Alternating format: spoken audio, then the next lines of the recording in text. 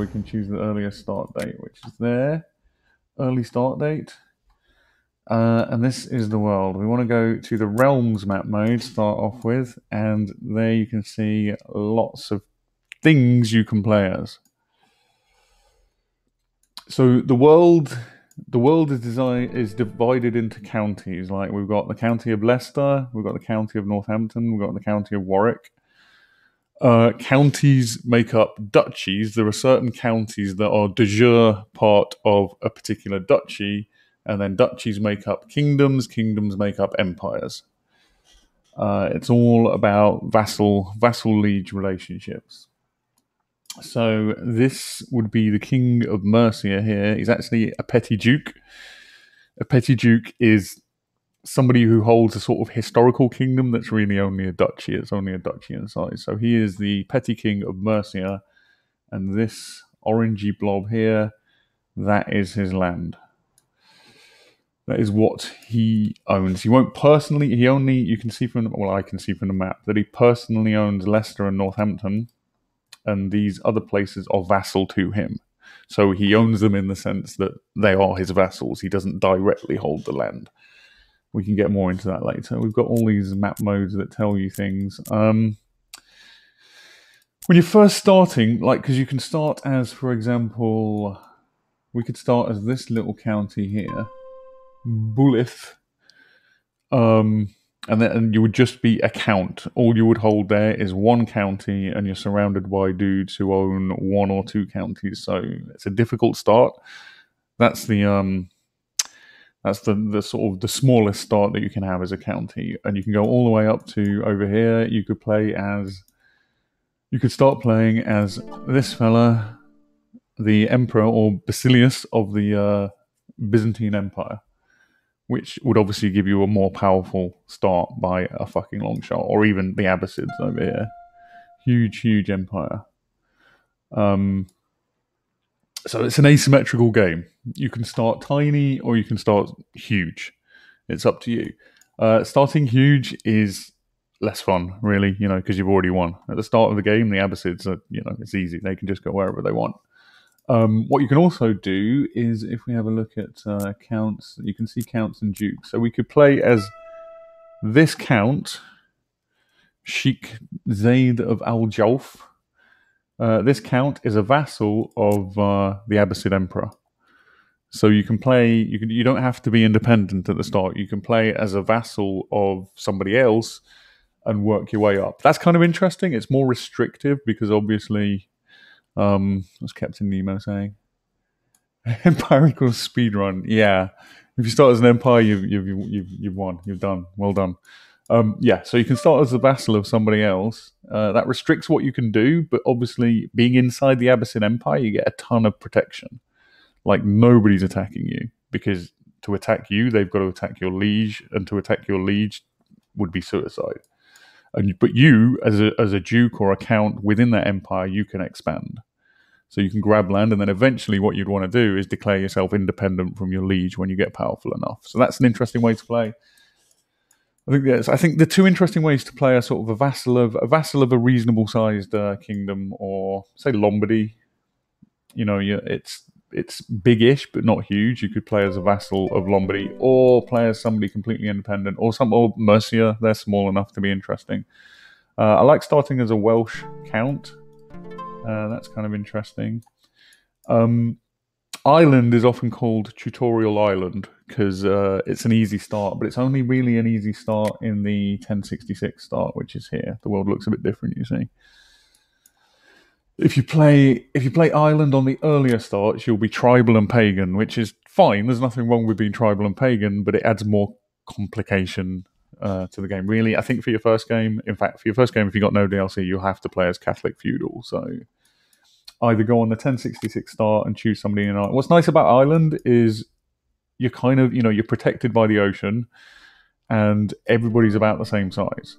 So you've got no huge enemies that are going to stomp over you. So if you start as this dude here, this duke, who's got control of 3 counties, only one directly, but he's got 3 counties. He can conquer Ireland, form the Kingdom of Ireland, and then move on from there. It's a good easy start. But I like starting on the earlier start because then you get more time in the game. So I should just pick somebody and get into the game. Let's just go with Mercia because that's all simplish. So I am King Offa, who made Offa's Dyke, which was a tiny ditch to keep the Welsh out. I don't know how that worked. Okay, so when you start a game, you get all these rules. They sort of don't matter. You can change anything you want to change. But what I do recommend is always turn Shattered Retreat off. Shattered Retreat is an absolute pain in the arse, and you don't want it on. If you, Lorash asks, can you directly control more than one county, or do you need? Yeah, you can. Yeah, I'll get into the game and I'll show you about that. So, actually, probably don't want Iron Man. Well, I might need to reload. So we'll load the game. Okay, so this gives you a lot of information about the game, and then it tells me I'm Anglo-Saxon Catholic feudal. So this tells me the features of being an Anglo-Saxon.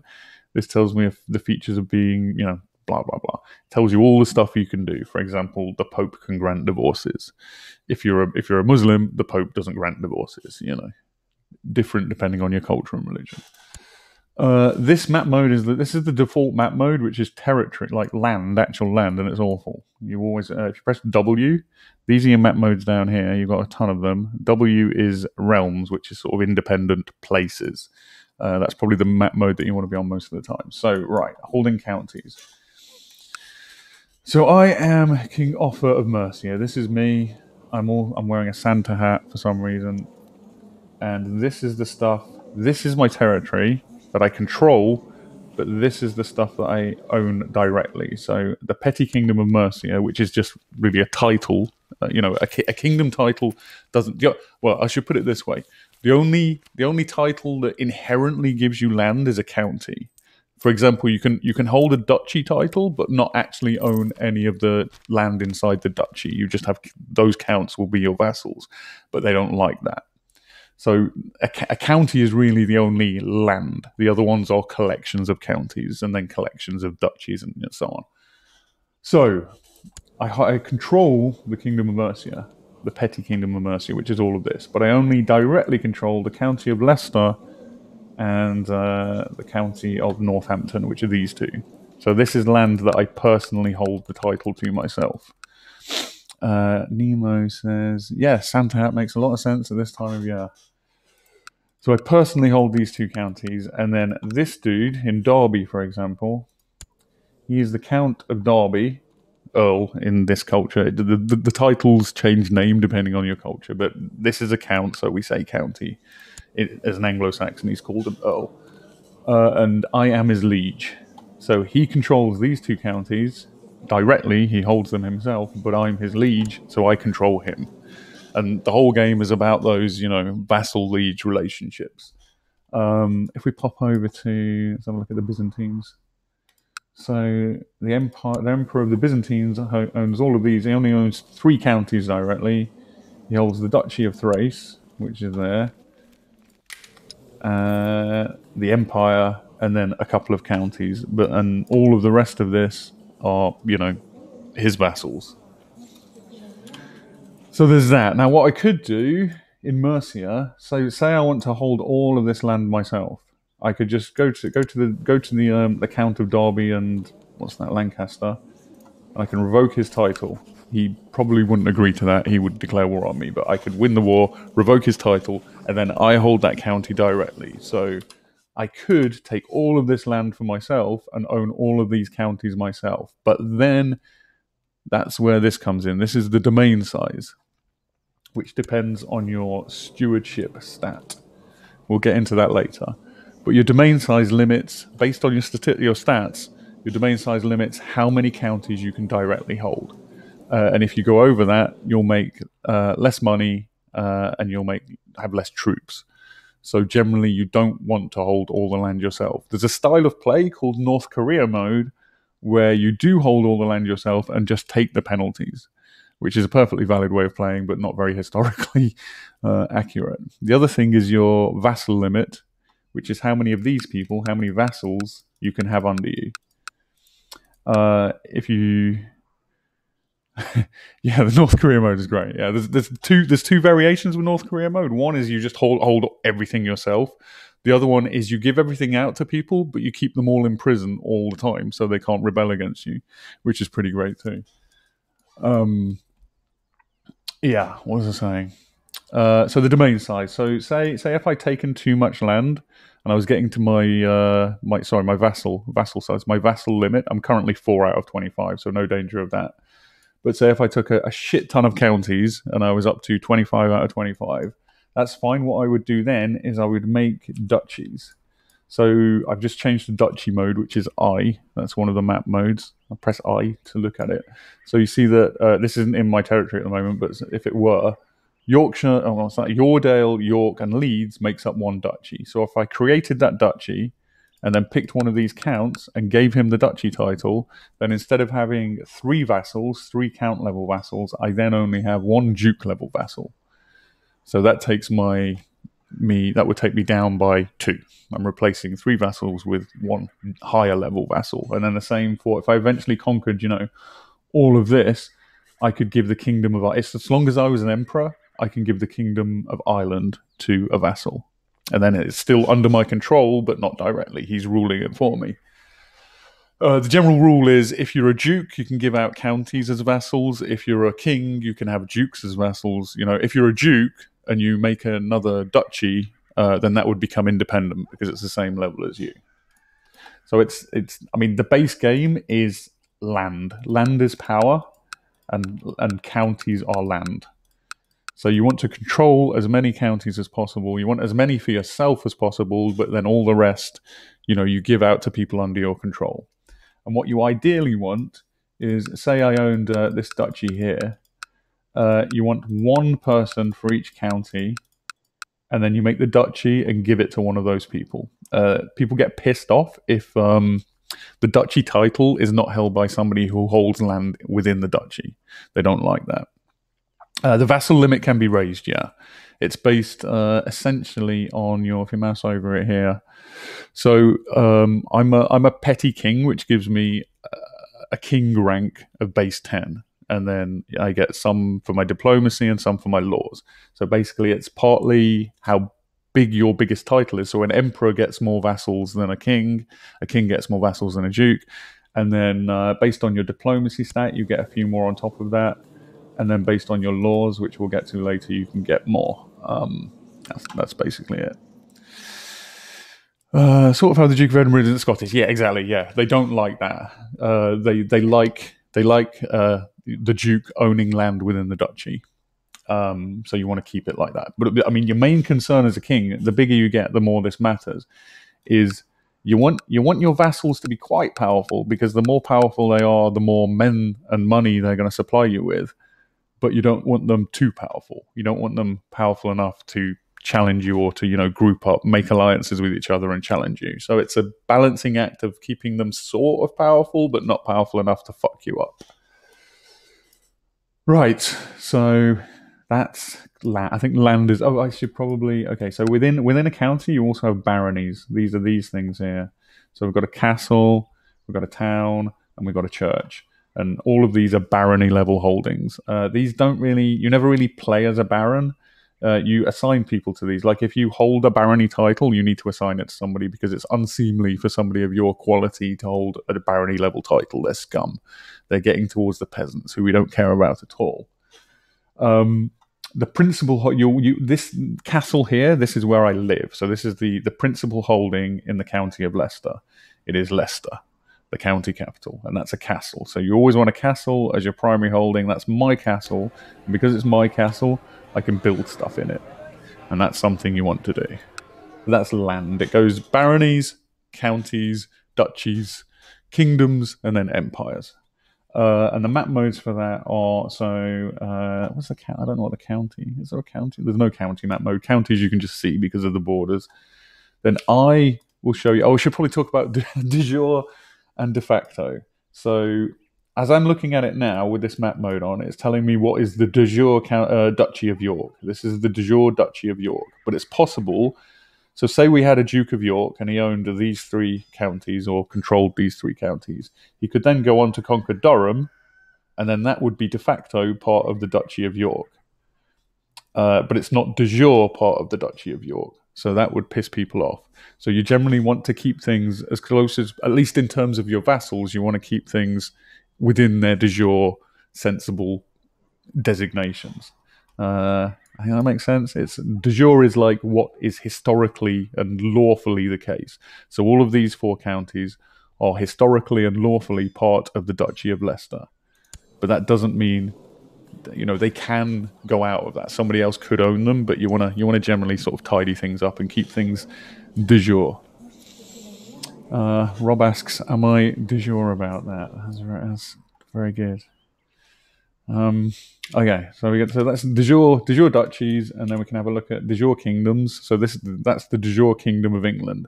Now, if I conquered half of that, I could create the Kingdom of England title for myself, and I would be King of England, but that doesn't mean I control all the territory. But it gives me de jure claim over the rest. To go to war with somebody, you need a claim, and creating the title of England would give me a de jure claim over all of England. So if I go back to what is reality, if I conquered, this and got half of it and created the Kingdom of England, I could then go to war freely with this lot and take it for myself. So it's all about getting claims. So that's de jure kingdoms. So you got your kingdom Pictland, Wales, England, Ireland, and then de jure empires. So if I got the empire title, I'd have de jure on all of that. So we got the Empire of Britannia, the Empire of Francia, Hispania, Italia, and so on. Yeah, hopefully that makes sense. What should I talk about next? So I should probably talk about these stats. So that's your money. That's self-explanatory. That's your prestige, which is just a reflection of how well you're doing. Prestige is kind of a currency. You spend it on things and you get it for things, but it's mainly just your score. It's a score that you can spend. Piety is similar. It's how pious you're being, how much you're doing the right thing by the Pope in my case. Again, piety can sort of be spent on things. You just want to stock that up. It's not a big deal. Domain size I've mentioned, so that's how many counties you can hold yourself. Holding duchies or kingdoms doesn't count towards your domain size because it doesn't, as I say, only a county inherently confers land. Domain is spelled Demesne, and for quite a while when we first started playing this, we thought that's how it was pronounced. It's medieval French, and we thought it was Demesne, so we said Demesne. Vassal limit, as I've said, is just how many vassals you can have under your control, which is based on your diplomacy and how powerful you are. That's just your realm size. That doesn't really matter, and that's your score. Every time you die, every time this character dies, his current prestige gets added to your score, and that's how score is calculated. So I should talk about me as a person. So that's the kingdom that I own, and this is me as a man. I'm King Offer of Mercia. I have an heir. The game over state is if I didn't have this heir, if we pretend these are my children, pretend I didn't have any children, and I didn't have any brothers and sisters, I didn't have any, this is my dynasty. So say there was nobody else in my dynasty, and I got killed, then that's game over. It's game over when you don't have a dynastic heir and you die, basically, or you get dethroned. So obviously, maintaining your dynasty, and more particularly your direct family, is really fucking important. So these are the stats I've got. So this is state diplomacy. This affects, as I say, I probably shouldn't go into everything this affects, but essentially diplomacy dictates how much people like you. Then there's martial, which is how well you're going to do with fighting.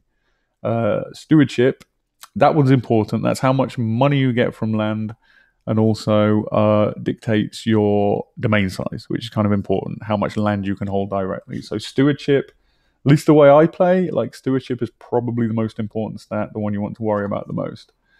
Intrigue is for murdering and plotting and that kind of thing. I don't do that a great deal, but if you do, that's important. And then state learning is how fast you learn technology and how fast it spreads. What's Nemo saying? You and your direct descendants, if applicable, died. Yes. So when you're playing, you're sort of very concerned about who your heir is and how good he is. So this is my current heir. He's 9 years old. and he's okay, I can train him up to be a reasonable king. So you want the highest stats possible. The higher your stats are, the better you're gonna do. I need a sip of tea.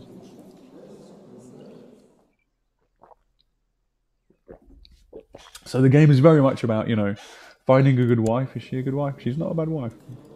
Finding a good wife, having good children, so on and so on.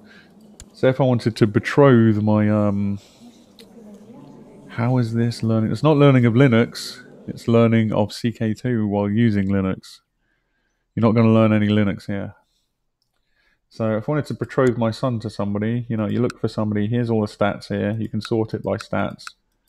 Look for somebody with good stats, and then marry your son to them, so they get good children. There's also traits like there's no geniuses around, but there's a genius trait which automatically makes people better. A quick trait, yeah, we've got no geniuses or quicks yet. Somebody probably can help you with Linux, but not here.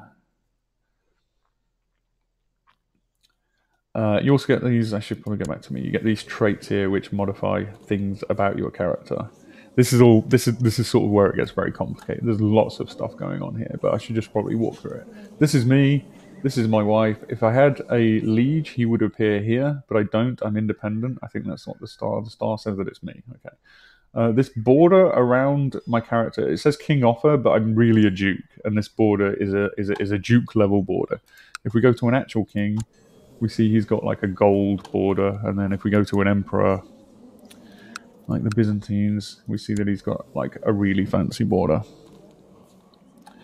I have quite a lot of the DLCs, but not all of them. Too. Okay, so here we can see my family. That's my parents, my grandparents, and more importantly, my children. I have one son and 4 daughters. Daughters aren't a lot of use to me under my current election laws, or succession laws, rather. We'll get into that in a bit. It tells you my dynasty. That's my house, my dynasty. It tells me how many living members and how many total members there are. There's information there. This stuff is DLC stuff. Actually, the ambition isn't. So I can choose an ambition here. I will choose make a friend. And I will choose. This bit. Choose a focus is from the Way of Life DLC. I'm going to choose. You can choose. You can see that they align to particular stats. So this one is about stewardship. These two rather. These two are about learning. These two are about diplomacy. These two are about intrigue, and these two are about fighting. I like hunting. Hunting's a balance between you get a bit of health and you get a bit of martial, which is pretty cool. Where next? Yeah, this stuff. This is whether I'm leading armies or not. You generally, it's good to have your king leading armies in that he will do well because he's a good leader of troops, but he can also die. So I never ever have my king leading armies. And here I can cut his hair, which is pretty great. Let's give him stupid hair. There we go. Okay, so that's me. This is my family. Family is important. I should get on to this. So this is my council. You can have. I should go through these tabs first. Here are all my vassals. So these are people that hold land that is under my control. It's under their direct control, but I control them. So I've got a few counts, and then a few baronial level holdings. So we've got a mayor, which is a city baron, and we've got a bishop, which is a church baron. This game is CKII, Matt. You might like it.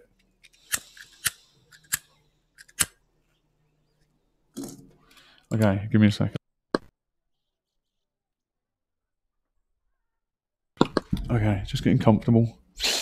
Okay, so these are my vassals. So that's where you see your vassals. You can see how much they like you. How much they like you is important, because if they do like you, they will give you more men, and they'll give you more money. If they don't like you, they will rebel against you and go independent or overthrow you, or that kind of shit. You don't want any of that. These are people who are in your court, which will include some of your vassals, your direct vassals from your counties, but also just people hanging around in your court. They can be useful.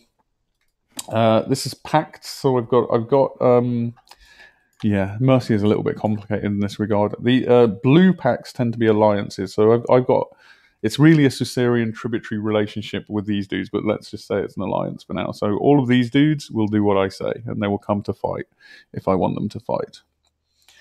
Yeah, the UI is tiny. Yeah, the UI, the UI doesn't scale very well. At 1440, the UI is barely fucking readable. And then abroad is just. Do you know what? I don't know what abroad is. Oh, courtiers who are currently abroad. I'd never use that tab. So that's that. These are yeah. Okay. So from your people in your court can be employed in your council. This is the council. You've got a chancellor who deals with, most importantly, fabricating claims, because you need a claim to. You can't just attack anyone. You need a claim. At least as a Catholic, you need a claim to attack people. He can also improve relationships or sow dissent, or like those kinds of things. Here's your marshal, your war leader. He can research tech. He can raise troops. He can do a bunch of stuff. Let's do the chancellor and the marshal first. So say I want to fabricate a claim on Surrey. So he's there. He's going to fabricate a claim for me eventually. It's the fabricating a claim thing is kind of just a dice roll. Like every month, it will roll a dice and see whether you've managed to fabricate the claim or not. So it can take a while. Let's put my marshal researching military tech there. This is a spy master who can, do spy mastery things. I'll put him on study. Like we've not got anything cooking at the moment, so I'll put him studying technology over there because they're technologically advanced. Sorry, not sorry. Exactly. And we've got a court chaplain. So if any of my territories were not Catholic, I would want to convert them to Catholic. But if we see from the religion tab, we're pretty Catholic. We're doing all right. So he doesn't need to do that. He can also hunt apostates, which gets you a bit more piety by burning people at the stake and stuff. Torturing people for not being religious enough. Research cultural tech or improve religious relations. So the chancellor can improve relations with lords. The chaplain can improve religious relations with, church holders, basically baronial level church holders. I think that's what that does. I never do that. Okay, laws. This is where it gets more interesting. So you can see there, this is the Petty Kingdom of Mercia. If you hold multiple kingdom titles, you'll have different laws for each kingdom potentially. We can see that currently, what's my inheritance? My inheritance, you might not be able to read it, but is agnatic, cognatic, gavelkind. Agnatic means males first, cognatic means females, agnatic means males only, agnatic cognatic means males and then females, fully cognatic means males and females equally. So those are the gender laws, and then the succession laws, we've got gavelkind, seniority, primogeniture, elective monarchy, and ultimogeniture. These can be different depending on your culture.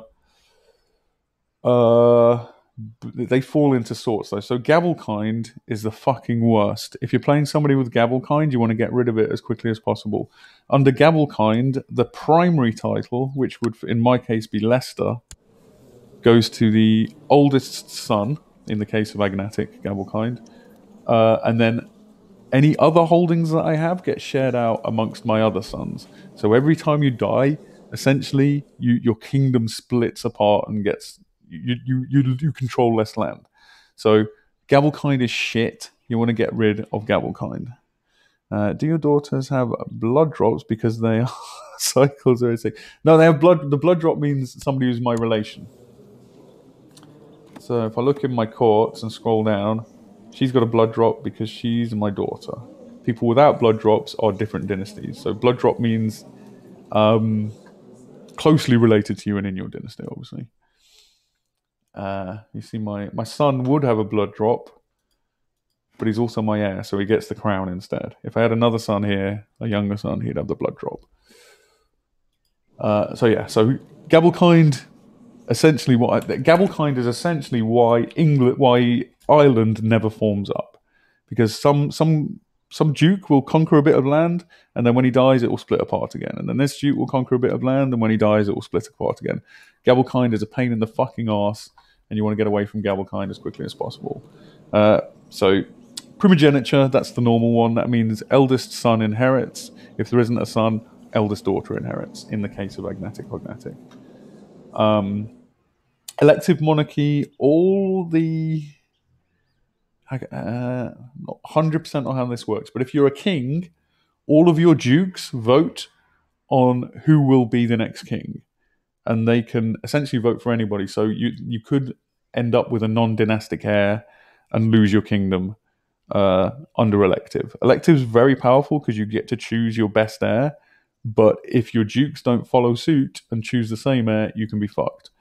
If that were the case, for instance, say if I held the Kingdom of England and it was elective monarchy, and my child was not elected as the next king, then I lose control of the Kingdom of England, somebody else would have it, but I retain the land. So the stuff that's in your direct domain, the counties that I directly own, I would retain those, and I would be the vassal of the next king, which, is okay. Like, you get to carry on playing, but, that's a bit of a step down. You don't want that.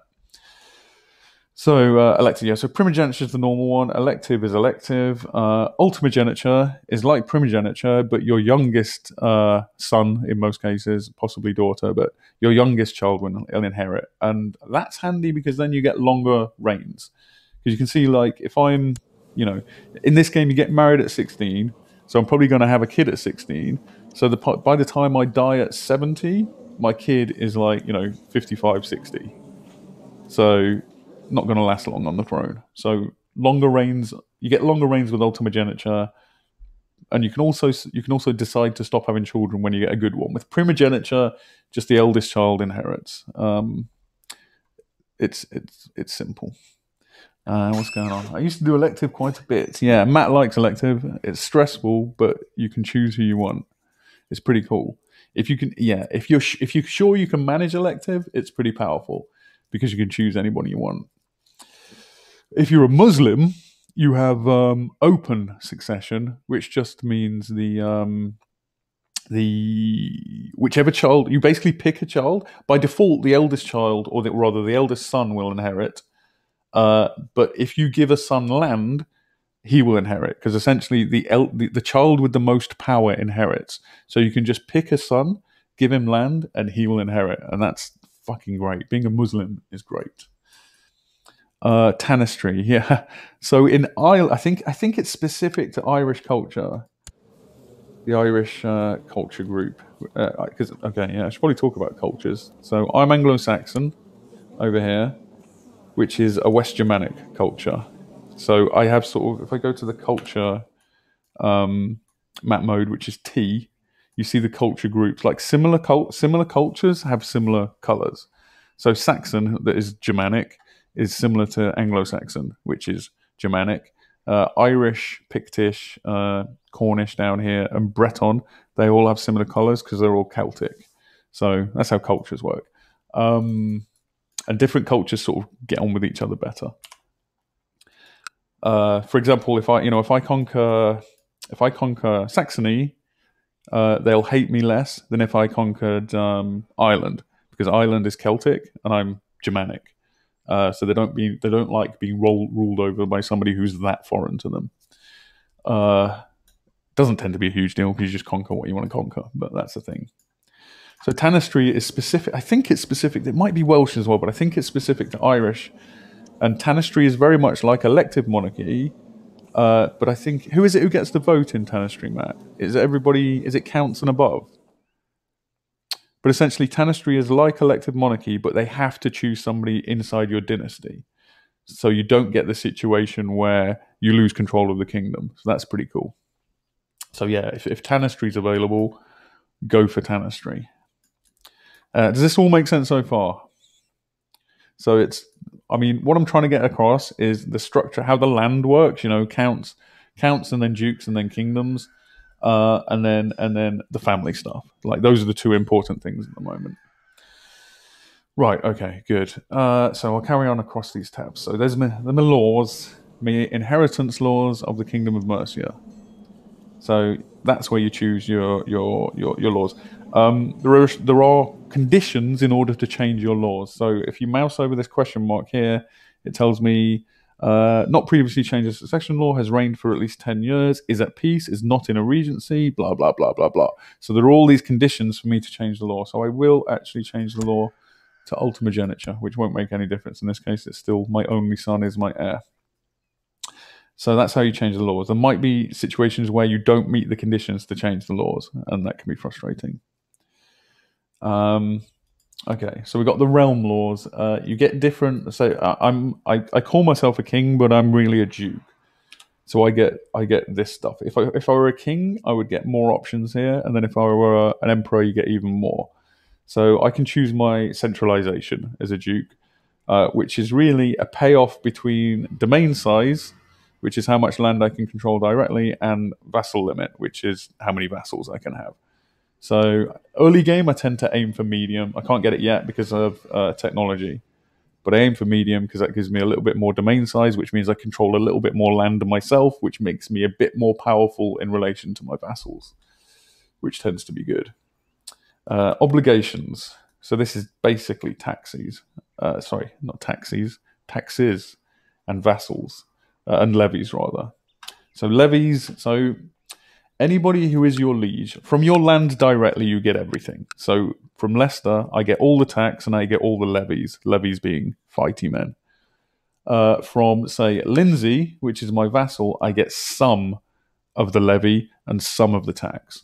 And this is where you set how much, the obligations. So I'm on normal vassals, which means I get minus 20% of their levy. Feudal taxation non. The reason I'm on feudal taxation non is good because the economy in this game is real. So if I take money off this dude who is my vassal, he has less to spend upgrading his shit. So I'd rather he keep all his money and upgrade his shit, and then he'll give me more men. Yeah. So this is just basically just how much tax castles, cities, and cities, tax and levies, cities and churches, tribal, all those different things, how many levies and how much money they give you. You can set all that there. Having said that, I rarely touch this. Like, the defaults are fine for this. For the realm stuff, I fiddle. But for obligations, I tend to just leave that on default. Yeah, so that's laws and ting. Whew, okay, Crusader Petty Kings. So this is technology. Technology used to be more complicated, but it's still quite complicated. So just over time, depending on my learning stat, and oh yeah, I should also mention, yeah, these figures in brackets here next to your stats. These are so that's my personal stat for, say, diplomacy.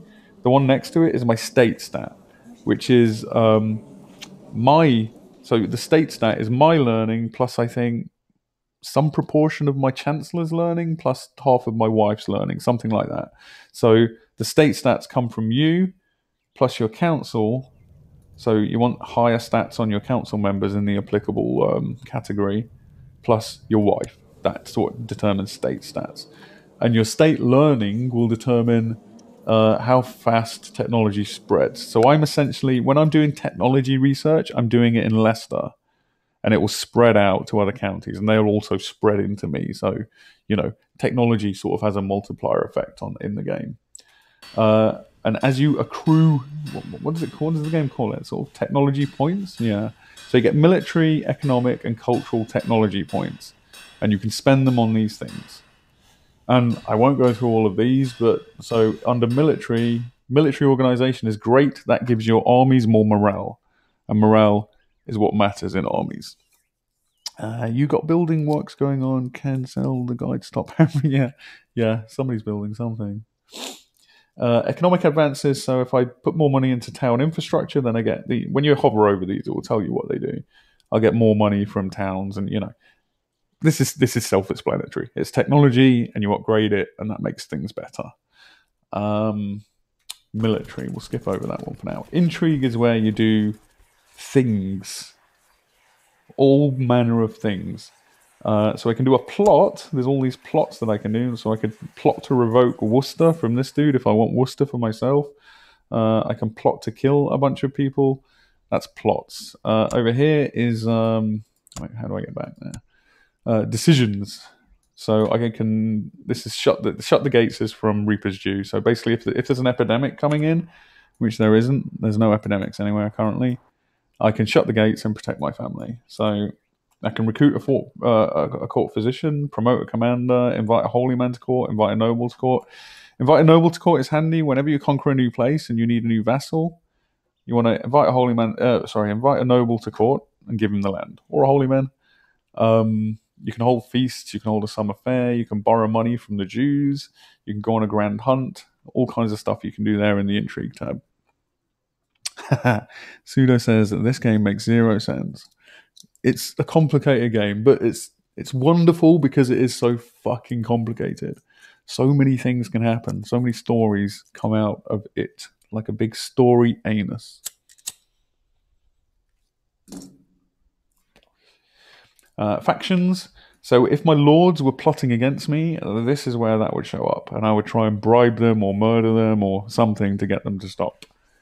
Religion tab, no idea. Honestly, I never look at this. There's the Pope. You can never look at the Pope. You can bribe the Pope. You can give him money. You can plot to kill him. You can ask for a divorce.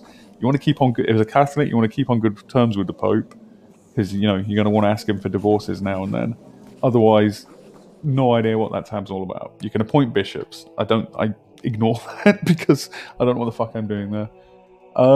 Societies. This is what's the DLC this comes with? What's it called? I'll get it. I can't remember. Anyway, there's some DLC where you get secret societies. So as a Catholic, I can join the Benedictine Order, the Dominican Order, the Hermetic Society, or Lucifer's Own. And they all let you do different things. I'm going to join the Benedictine Order because that's pretty great. So if I mouse over these ranks, it tells me what I can do at those ranks. Not going to bother explaining that now. You can join secret societies. It's pretty cool. Monks and Mystics. Thanks, Matt. Yeah, and Lorash as well, the monk one. Yeah, Monks and Mystics gets you secret societies. Secret societies are fun. I recommend that. Rob always goes Lucifer's Own or whatever cultural equivalent, and then he kidnaps people's dwarves and tortures them and turns them into monsters and does all crazy shit. When we're playing multiplayer, Rob is a fucking menace because he's always in Lucifer's Own, kidnapping people's people all over the shop. He's a little monkey. So I skipped one. What did I skip? Oh, I skipped military. Right. I've not even talked about military yet. So I own this land myself, so I can raise troops from it, and they would be my personal levies, which are represented by this button here on the Army Levies tab. Raised personal levies. There we go. I just raised my personal levies. I have, what's that? About 500 personal levies. I can select them by drawing a box, and I can right-click to tell them to move together. The game's paused at the moment, so they won't, but you get the gist. My personal levies are my levies from the land I directly control. That makes sense, right? Vassal levies are levies from your vassals, which are, as we've talked about, affected by these things here. I can tell them to give me more or fewer men from these things here. So let's raise my vassal levies and see how many I've got. I've got like 200 and a bit. So about 700 men altogether. Let's put them together in Leicester and see how many we've got. I'll unpause it for the sake of that. I usually play on speed 2. We tend to like speed 2. Speed 3, like speed 2 can be slow at times when you're waiting for a claim to fabricate. Speed 2 can seem really slow, but when stuff starts happening, it can be pretty hectic. So some people like playing on like speed 4 or 5 and just pressing space to pause every time they have to make a decision and then carrying on and then pausing. That's fine too. Play however you're comfortable. I like playing on speed 2 because I feel like it's more like immersive. Like it feels it's a big lengthy game with stuff happening and slow bits and fast bits. That's more fun. Fighty men, Nemo. That is the historical term. That is correct. So I think if I explain... Oh, okay, I should probably do a little bit more about the military tab. So this shit down here, this big list of people, these are all my vassals. This graphy thing here represents how many men they're giving me out of how many men they could possibly give me. So using this dude as an example, his opinion of me is 31.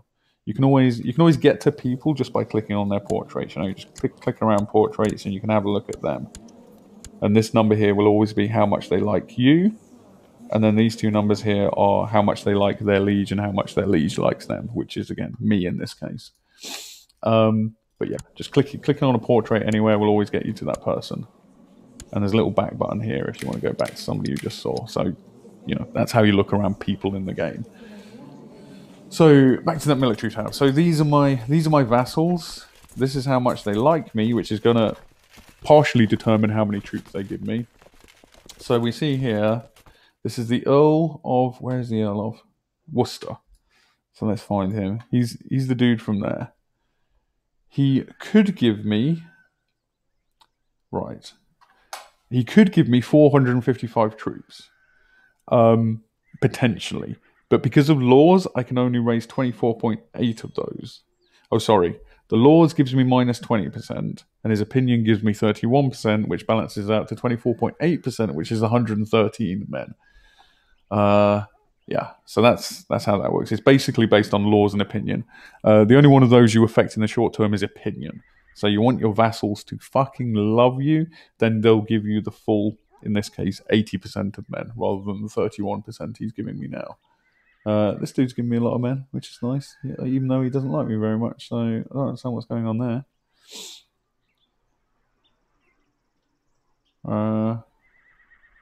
Yeah, he's oh no, sorry, no, he's giving he's giving me 2 out of 2 men, which is why that is full.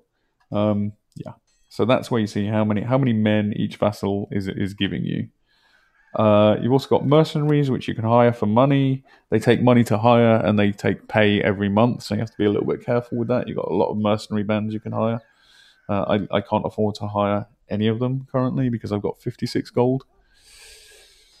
Holy orders, which don't exist yet, but when they exist, you can convince them to come into your wars, and this is where any allies would be. You've got your fleet levies, which is where you raise your boats. I'm pretty much landlocked, so I don't have any fleet levies at the moment. But you raise boats, you put men on the boats, and then you send them to wherever you're doing war. Boats are boats. We all understand how boats work. Is anybody saying anything? That's anything? 2 out of 2, a whole lot of men. Well said, Rob. Retinues. This is a thing from Legacy of Rome. The more powerful you are, the more retinue you can raise. And a retinue is like a little standing army that takes a great deal of money to raise initially, but doesn't take much to support. These dudes, they cost a fucking fortune to support. Am I paused again? Yes, I'm paused. So if I mouse over my economy thing, we can see that they're costing me 1.72 gold a month, which is quite a lot of money. I got a little pop-up. So this is because I'm in the Benedictine order. They're asking me to go and look at how wine is made, which I will go and do. So this is my army, which is made up of both my personal levies and my vassal levies. There's a lot of buttons here. So this is each lord. I'll pause it again. Each lord sends you men. So this is just a bunch of armies grouped together at the moment. So this is, the Earl of Wigheard is sending me this. The Mercian army, that's my army, Mercian army. So it's just a bunch of armies from a bunch of different people. This button gets rid of them. I would unraise them. You want to do that in friendly territory, because otherwise you lose men. This button groups them together into one army. So now this is one army, which is what we want. And I can choose... I should... I should... There's always something that you forgot to mention. Yeah. Okay, so minor titles. This is partially... what are they called? I can't remember the term. What's the term? Honorary, that's the term. Honorary titles, like designated regent actually has a function, but Master of the Horse, Master of the Hunt, High Almoner, Cupbearer, they're titles that don't come with any land. They just make people like you a bit more. So you can give all those out. I will hide those for now. These are your commanders. I'll tick auto assign commanders. So these dudes are my commanders. You can micromanage that, or you can auto assign, up to you. And I can put those dudes, here they are, in charge of my army. So he can go there, and he can go on that flank. So you've got 3 flanks in the army, the middle, the left, and the right. Ideally, you want, the best commander in each position. You can look at their stats. Some are better at leading the left, some are better at leading the center, or more appropriate. You can look at that, or you can just, pick the top one, which is what I do. Generally speaking, the bigger army will win in this game.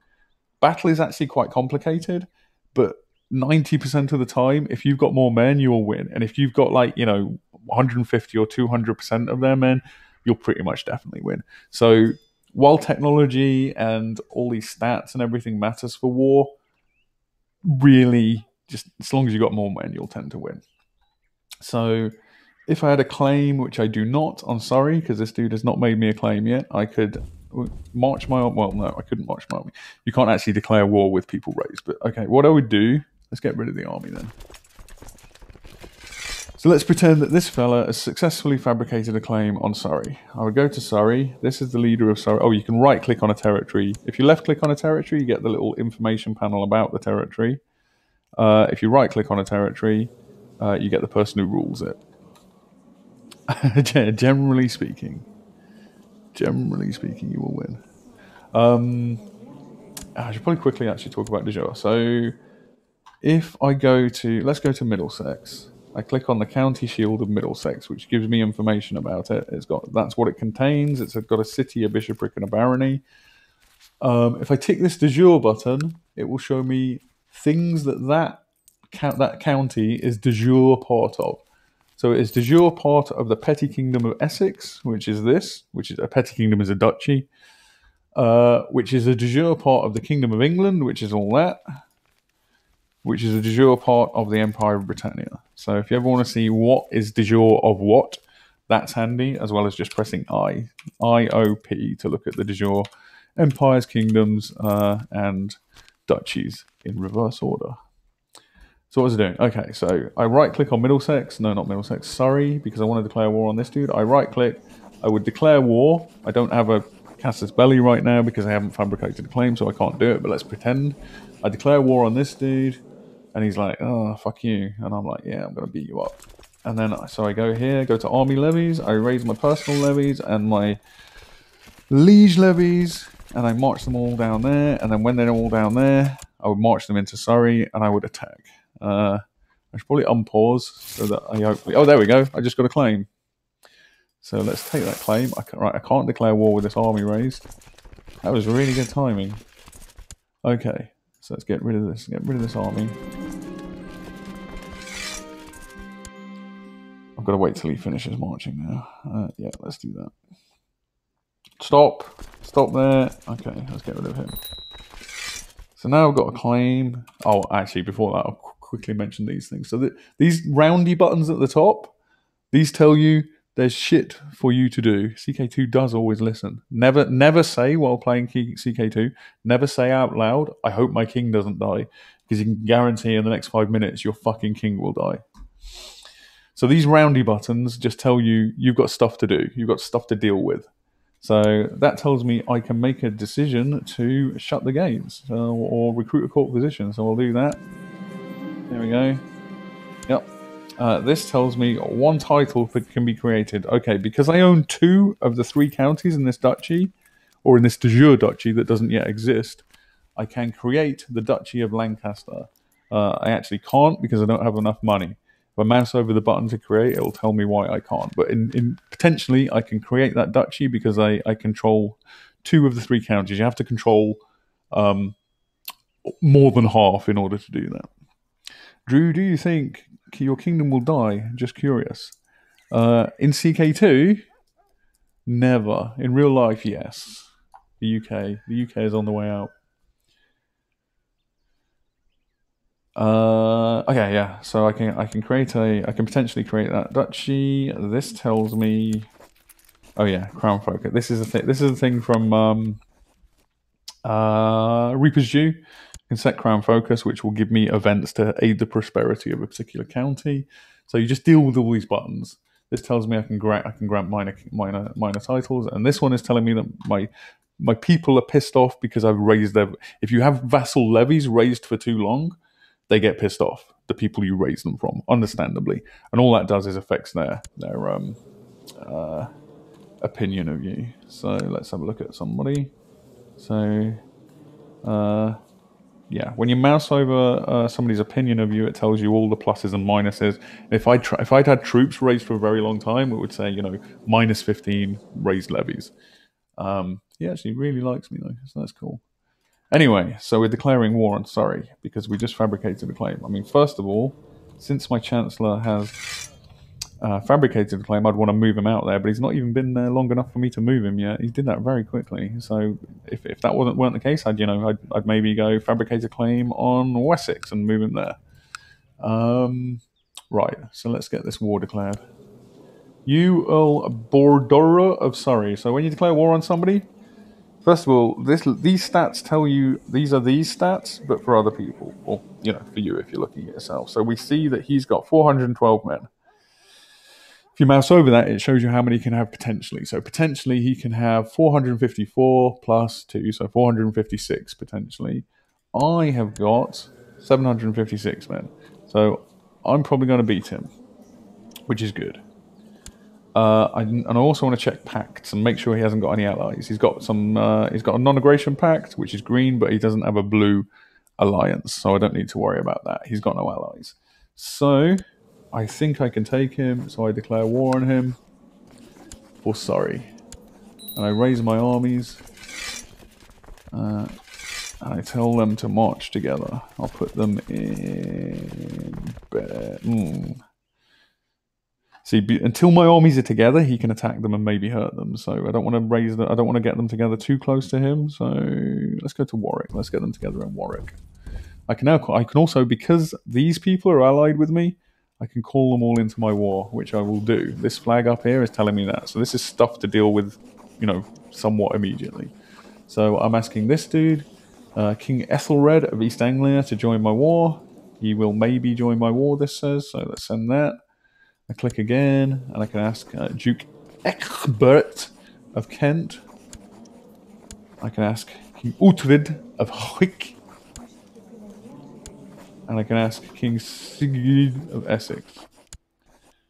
And they will all come into my war, which will be fucking great. So let's just, unpause and let my troops march together. So he's raised his 418 men, and he's going to try and attack my shit. Like a dick bend. Octorov says, you can't move him, Drew. He's busy fabricating the claim that you are using again. Yep. Okay, so all my allies are blue, enemies are red, neutrals are grey, and I'm green. So my allies are all coming in to help me. We've got all these events popping up. See, this is actually what makes CK2 great, is all these weird fucking events that lead to really weird things going on. I'm not reading them out or anything, because, if you play the game, you'll get these cool events and you'll make decisions. So, you make a decision here, do you want that, or do you want that? So, yeah, fine, that. Okay, let's get my army together. And what I want to do to win a war... okay, so down here, this is kind of similar-ish to Stellaris. I'll see, yeah, he's caught 99 of my troops with 418 of his, so he's going to win that little battle. I could just bring these dudes in and hopefully get there in time, so let's do that. You get the war score thing, a bit like Stellaris. This tells you stuff about the war. So this is me, I'm the attacker. Here are my allies. Here's the defender. He doesn't have any allies, and this is what we're fighting over. So if I click on that, it shows me we're fighting over Surrey. There's the war score. There won't be any yet, but when we've got war score, you get war score for winning battles. As the attacker, you can get up to 75% of the war score for winning battles, and also for sieging down holdings. Holdings being those little places inside counties. So a county, you don't siege down a county, you siege down the castles, churches, and cities within the county. So we'll get to that in a minute. Yeah, Rob's evil in this game, essentially. That's what you need to know. Rob's a monster. So let's march on, I might as well just march all my men here and hit his army.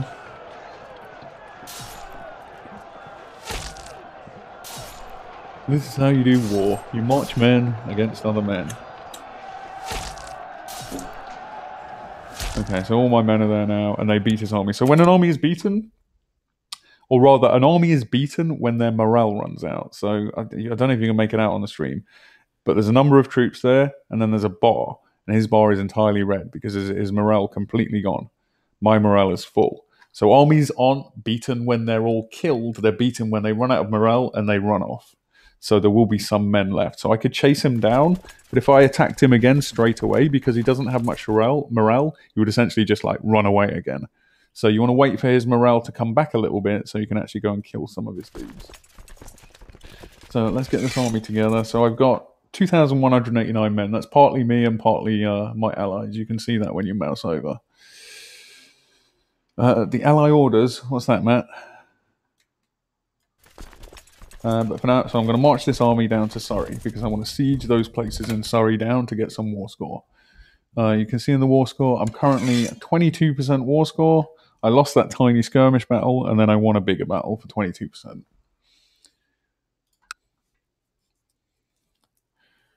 Oh, as an attack, yeah. There's okay. So on an army, there are always these little buttons. So that chain would attach my army to somebody else's army in the territory, an allied army. I think with this stuff, really, you just want to. The important ones are split in half, group together, which would be there if I weren't already grouped together, and disband. You always want to disband in your own territory. The rest, I think you can get from just sort of rolling over them and having a look. So, okay, this army is now sieging down the first place, and we can see that it's got 268 defenders, and I've got 2,466 attackers. If I had fewer attackers than defenders, I would not be able to siege this down, but I have plenty of attackers, so I am sieging this down. The hand.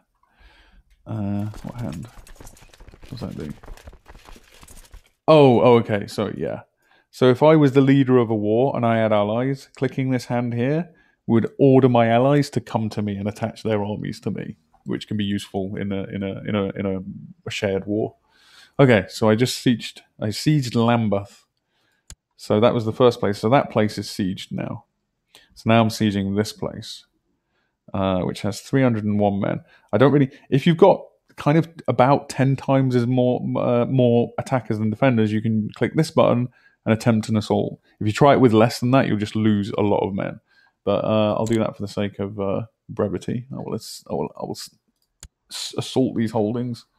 Yeah, okay. So let's win this war. Okay, so when you're at war, on the attack, so this was my war goal. So I'm going to get the most war score from attack. I mean, he's only got one county, but let's pretend he had more than one county.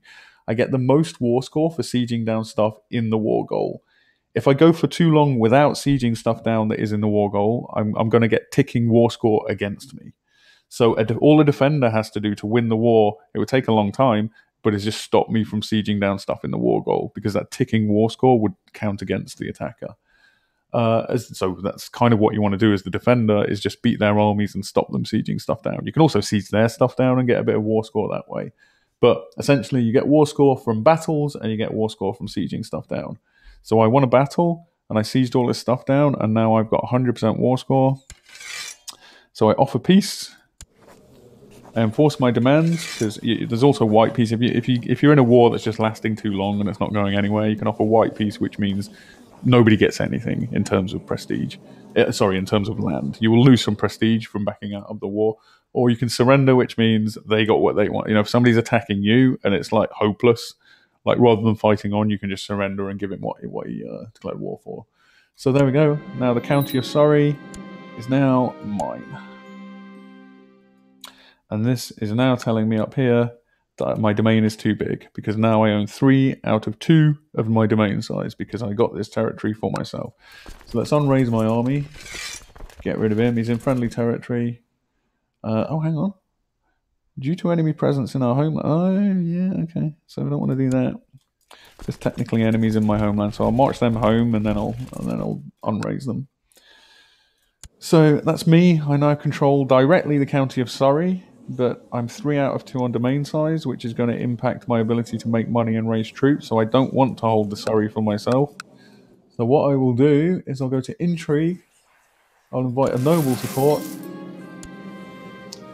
He's fine. I will marry him off so he doesn't marry somebody fucking stupid. Let's marry him. Oh, look, she's attractive. Ooh, let's marry him to her. So that basically sends a letter. Oh no, that happened immediately. Sometimes that will take a while. In this case, it happened immediately. So then I right-click on him. I didn't even mention that, did I? On characters, like, you can right-click and do stuff. So I can plot to kill him, and I can assign guardian. I can, all these things I can do by right-clicking. In this case, I want to grant him a landed title. I want to grant him the county of Surrey, and because that's a lower title than mine, he is now my vassal. He is the new Count of Surrey. Look, he gets a fancy border and a cool moustache. Congratulations, Earl Keen. I'm sorry. Attractiveness. I can tell you. Diplomacy +1 and attraction and opinion +30. So that's anybody who can potentially be sexually attracted to this character gets a +30 relationship bonus. So that means in this case, heterosexual men and homosexual women will be +30 with this woman. And people will want to fuck her more, which means she'll probably have more children than average. I should talk about guardianship since that came up. So here's my son. Here's me. I'm shit. I have shitty. They're not actually terrible, but you know, your starting king is never going to be amazing. This is my career. So when you come of age, you get a career. I'm a naive appeaser, which is so there's a career associated with each of these stats. This naive appeaser is basically the lowest level diplomacy career. So it's a shit. I'm a shit diplomat, basically. I'm a terrible, terrible diplomat. So I want my son to be guardianed by somebody who's going to make him, you know, ideally better than me. So let's look for somebody. So I assign guardian. On these things, you choose somebody on the left that you're doing a thing to, and somebody on the right who you're doing a thing with. It can be the other way around. But so my son is on the left, so I'm going to choose a guardian for my son on the right. So I click there. I want somebody with high stewardship. That person's got high stewardship, but they've got a low-level stewardship career. This person's got a reasonably high-level military career, skilled tactician. I mean, early in the game, your choices are kind of limited. I'll show you in a second how to make them less limited, but you're pretty limited. I think I'm going to go with this dude. He's got a decent military career. He's got good traits. So he's brave, he's patient, he's charitable, and he's just. So these traits are likely to pass from guardian to child. They're inherited traits like genius, quick, ugly, attractive. They're inherited, you know, father and mother to son and daughter. You can't be taught to be quick or beautiful. But these round traits, they can be passed on. They can be taught, rather. So yeah, I like her. I'll choose her as my guardian for my son. So if I go to family now, we can see that there's my son and heir, and it's actually my wife. My wife is his guardian. She's going to teach him cool shit, how to be better than I am, which is always great. You want your children to be better than you were. What was I going to say? Okay. So down in this area of the game, you've got, as I say, you've got the map modes like that and that and that. I've told you about these. You can just mouse over these and see what they are. Bunch of stuff. Oh, that's a handy one. Diplomacy map mode is D, and that's how much people like you.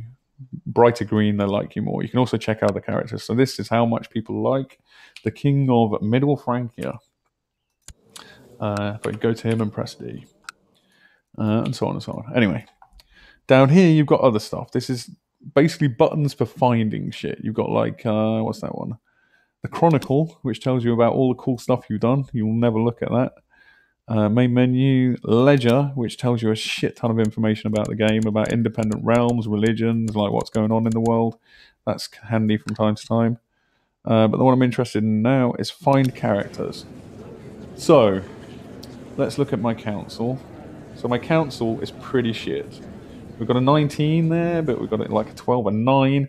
So let's say I want to find a better steward. So this will search the entire world, or rather the entire world that I am in diplomatic range of. The higher your diplomacy stat, the further you can see into the world. All right. So I'm going to search the entire world for somebody with high stewardship.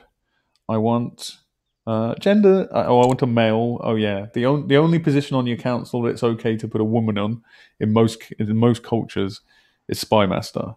If you make a woman chancellor, your vassals will not like that. That is scandalous. So I want a man. Gender men. Don't care whether he's in prison. Don't care whether he's married. Don't care. Rule is irrelevant. Diplomatic range any, and then join court. So I want somebody who is willing to join my court. So this man here is the person in the world with the highest stewardship who is willing to join my court. He's currently the steward of Hwick, which is actually my vassal, I think. Oh no, it's not. Yeah, so I'm going to steal this person off somebody, and they're going to come to me. So I'm inviting him to court. That says he will say yes, and it tells me why he will say yes. So I'll wait for him to come to court. I didn't mean to do that. So let's unpause, and we'll get a letter from him soon saying he is willing to come to court. Making this dude not my who was I doing steward will piss him off a bit, and he is my vassal, so that matters. But you know, Kestlevine, motherfucker. Okay, so this blonde fuck has told me that he's willing to join my court. So now I can go. I can click on this appoint button with steward, and I choose him. He's top because it will automatically sort by stewardship. So now I've got a steward with stewardship 11. So that's better. So that's how you manage. So that's what the invite this whole thing. So you can do this for anything. If you're looking for a wife, if you're looking for somebody to guardian your children, if you're looking for commanders to lead your army, anytime you're looking for somebody in the world, you can use that. There is a shortcut key for that, but I tend not to use it. What is it? Full stop? No. Comma? No, it's full stop. Yeah. Okay. Oh, and you can save filters and load filters there. So, once you've set up these filters for like people who can be on your council, you can I could save to slot 0 for, that's the one I use when I'm looking for somebody for my council. So I think that's basically the game. Whew. So you contemplate. So, okay. So what would I do next in this game? So I've got Surrey, and I've pressed I to see de jure duchies, and I see that Surrey is part of this duchy here. So next, I would probably want to conquer Sussex, and then I could create the duchy of whatever duchy this is, Kent, I think. I could create the duchy of Kent, and then I would have de jure on the final county, Kent. So I wouldn't need to fabricate a claim on Kent if I did that. So let's pretend I'm doing that and do that. I clicked on the wrong button, so I can't do that for a while. I've told him to improve relationships with my vassal, so he's off doing that now. Which one is the elves? Let's have a look. The elves. Who would be the elves at this time? I think the elves would be the Lombards in Corsica. Is that Corsica? Which one's Corsica? That's an elf. Sardinia and Corsica. Theme of Sardinia. Okay, I was right. Okay, that's Corsica. I think the elves are the people of Corsica. This is Warhammer. Yeah. Have I still got vassals? Love these raised? No. Oh, I do. Yeah, let's get rid of that army. You don't want to keep your army raised because it will piss off the people you raised it from. But I think that's pretty much it. And you just, let's go back to what I actually own. You just conquer land. You make claims. You conquer land. You get more land. You create duchies. You assign dukes. You become a king. Blah blah blah. And you just sort of roll on from there. But more than that, it is a strategy game. That's the kind of game it is. But that's not really why you play. You play for the stories. It's like I took this one county in Wales to owning half of Europe, and this happened and that happened. It's that stuff. Good. A good start. An actual CK2 stream would be very boring. It would just be this. No, I've not conquered the whole world. I can actually load a game, couldn't I? So I'll show you one of my most successful games. Oh, I've quit the entire game. Okay. I'll load it again. I think you probably can conquer. I don't know if you can conquer the entire world because you run into vassal limit. But yeah, you can conquer a lot of it. If you've got really good stats, then you could potentially conquer a massive.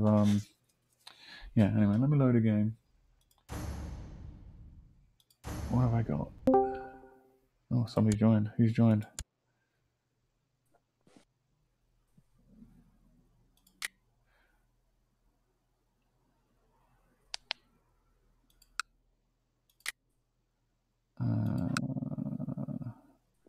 I want my Iron Man.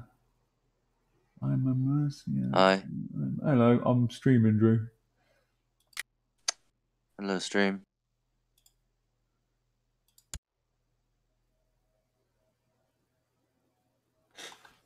Okay, so that's one where I'm doing quite well. I started off here. Actually, I should play, shouldn't I?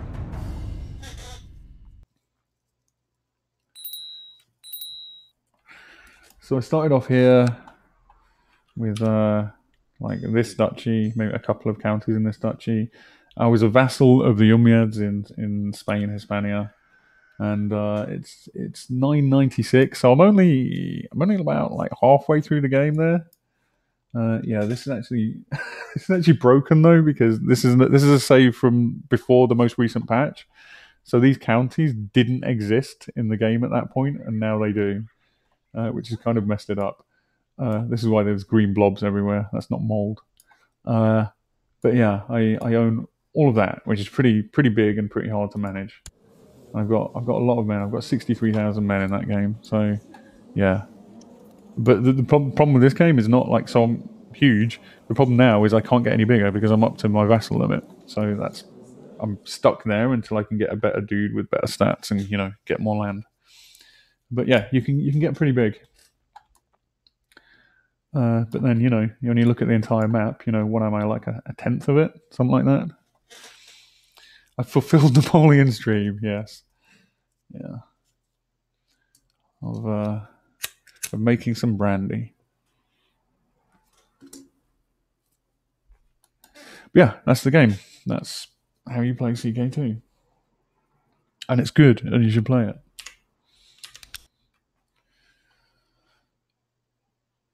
Yeah, the Tamagotchi. Yeah, it is. Yeah. At that point, you are just the Tamagotchi stage, where you're just looking after your dudes and trying to make the best heir possible. Who's my heir? Yeah, my heir currently is Prince Aram of the Everdeenid Empire. He is a Mirza, which means he's patrilineally descended from the Prophet Muhammad. He is a genius. He's patient. He's kind. He's just. He's charitable, and he's zealous. And he's only 15 years old, and he's got these stats. He's pretty fucking great. So yeah, later in the game, you get better and better people because you get better at it. Good, Loresh. Yeah. Hopefully, like with CK2, because it is quite daunting. If you just open up the game and try and play it, you don't have a fucking clue what to do. So you just need to take that edge off, so it's not too daunting, and as long as you know roughly what to do, you can play the game. So yeah, I should probably end that there because I've clearly run out of anything to say. Let's resign. See how I'm doing. 72,000. I am better than House Divria. So that's good. Yeah. If you just open CK2 up and you don't know what you're doing, you just be like, this is just a map. This is just a map and lots of screens of information. CK2 is great, Nemo. It really is. Yeah, you should. And Lorish and Nemo should play with us. It's an excellent game.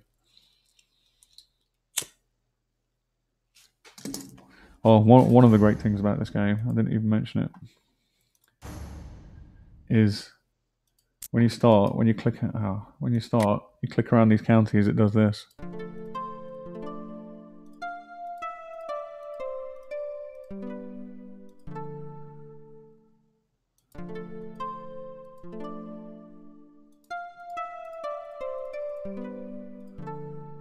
That's so fucking cool. I love that.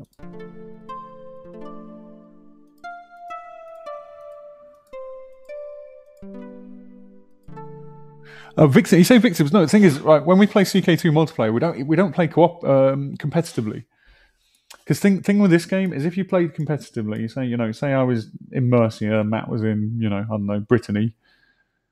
We just, because we're both humans, we're both very good. We're better at it than the AI. Humans are better at playing the game than the AI. Obviously, otherwise, it'd be a very boring game. It would just be a stalemate. It would be boring. We'd just be fighting each other perpetually, and that wouldn't be fun.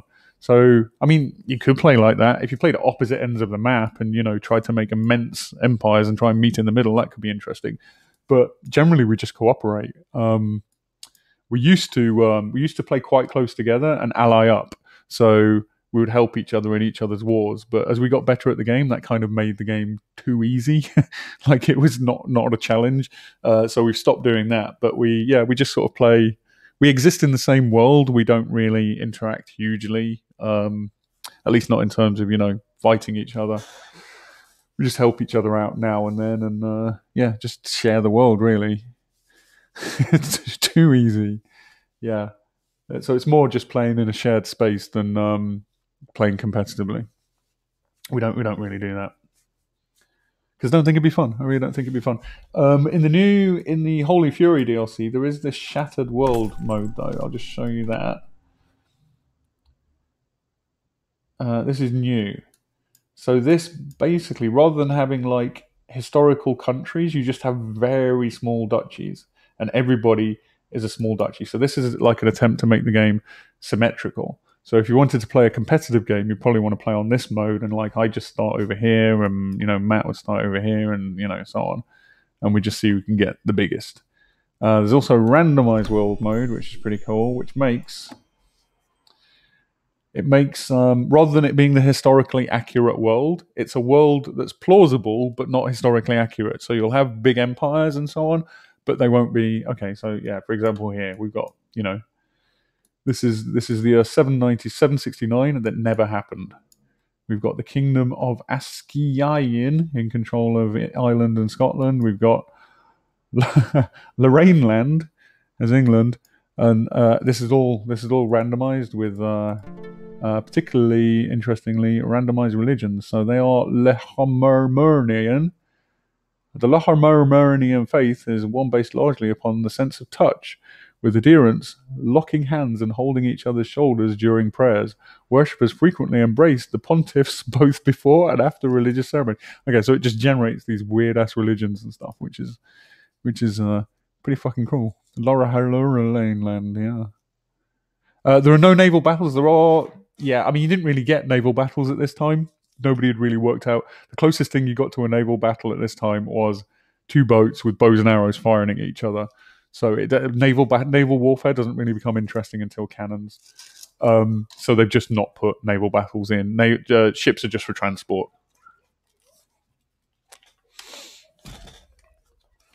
But yeah, this random mode is great. This is what we've been, because a problem with the base game is it's a problem after you've played for 800 hours. But say like France is always big, so playing anywhere around here is kind of uninteresting because you're always going to get stomped by France. So there's always a balance between, well, I've played all the places that are kind of interesting to play, and anywhere else is too close to a big empire. Or whereas this random mode, it's like, well, usually I wouldn't want to play, down by the Byzantine Empire because they're huge. But playing here could be interesting in this game, or playing over here. It's good.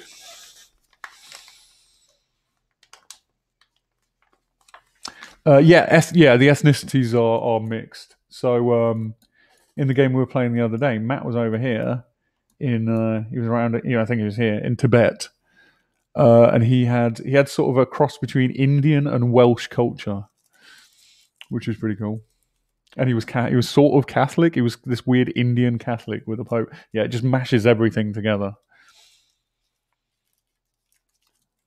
Yeah, a lot like Dwarf Fortress. Yeah, I mean Dwarf Fortress is obviously much deeper in its generation, but yeah, it's going down that kind of line. Yeah, I love random mode.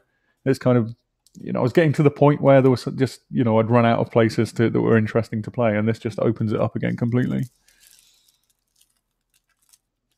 That's part of Holy Fury. So you need a. Oh, I didn't even mention. Okay, yeah. You've got feudal and tribal government types in the game. You've got pagan, you've got Catholic, you've got Muslim, you've got various Indian religions, you've got Jews, that's all in there as well. But you can just learn that by playing it.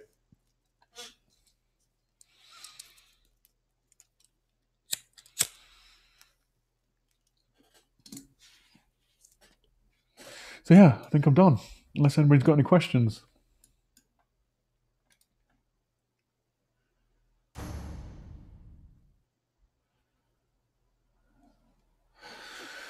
Siberian wastes.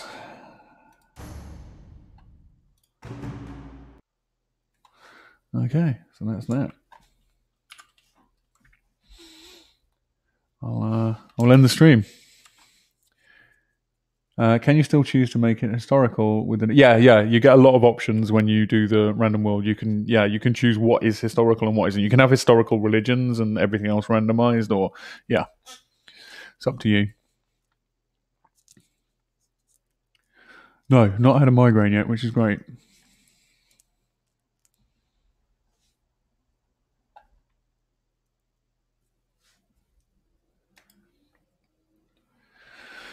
And the music is great too. CKII, I have the music off, but the music's fucking amazing. I just don't like music when I'm playing games. Bum, bum, bum, bum, bum, bum, bum, bum, bum, bum. Thank you. The BRB screen was made by an idiot that I know. He did an awful job, and he should be fucking ashamed of himself.